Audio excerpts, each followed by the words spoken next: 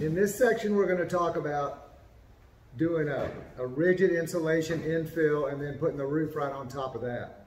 Now, this is for the owner that really wants the extra protection of ice and water shield on his job, on top of his roof, so you get extra protection, and is concerned about having continuous insulation coverage.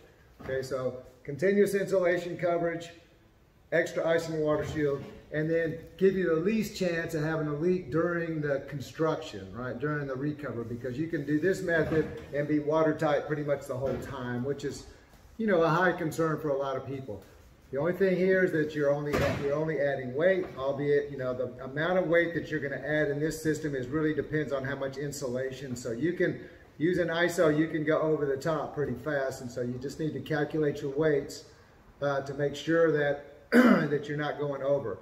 Also, this system you can use in really high wind uplift zones, because basically you're attaching the standing seam panel directly through to the purlins. And so if you're using continuous clips, I mean, if you're using a symmetrical panel with continuous clips, you can narrow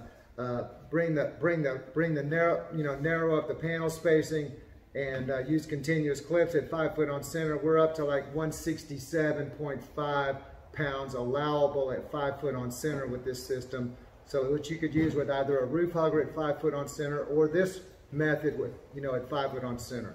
So the first thing that you're going to do with this idea, or this method, is you're going to use some flute fill. So it can be ISO flute fill, or it can be EPS flute fill.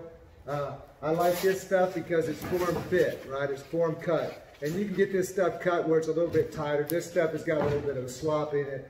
And then you put ISO on top of it, or you could just use an HD cover board. I like using ISO myself. Basically, you're going to put 4x8 boards, and then you can fasten all this system down just lightly to the existing panel to hold it in place.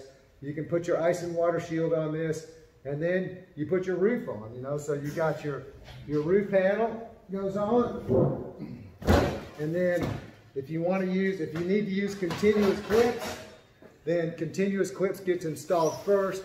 So then you would take the 2 continuous clips, and these things, like I said, can be running any length up to about 30 feet. So you take the continuous clips, you put them back to back, you clamp them together, and then you're going to use a long fastener. These are probably not quite long enough, but this is a long Tech 3 fastener that's designed to attach into a purlin. So you're going to have to mark where your purlins are, and these continuous clips are attached with 2 fasteners per side, so it's going to be 4 fasteners per connection into the purlins. And so you don't need a bearing plate if you're using the continuous clips. If you're using individual clips, then you're going to want to use a bearing plate. So the individual clips are going to install on the side of the panel. You're going to set a bearing plate down over the purlin, and then you're going to set your clip into the panel like that. And then you're going to fasten through your bearing plate into the purlin below, and then and you just got to mark your purlins where they are. So this can give you a really good installation of a watertight roof. You're not going to get any structural enhancement. You're only adding weight, so you want to make sure that you get straight with the engineering to make sure that the roof is good with having this weight added onto it. But this is a great system for high wind uplift. If they want continuous insulation, and they want to be watertight the whole time. So this is a good system for those kind of situations, right? And then you can use whatever width panel that you want to on top. But just, you know, you may have a little struggle getting through some of these ribs, but most of the time you're not. I've seen very little problem with that. So great system for that type of installation. I hope this has been informative for you.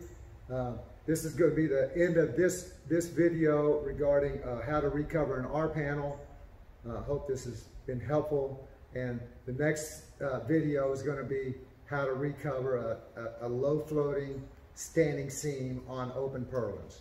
So I hope you watch it. Have a great day.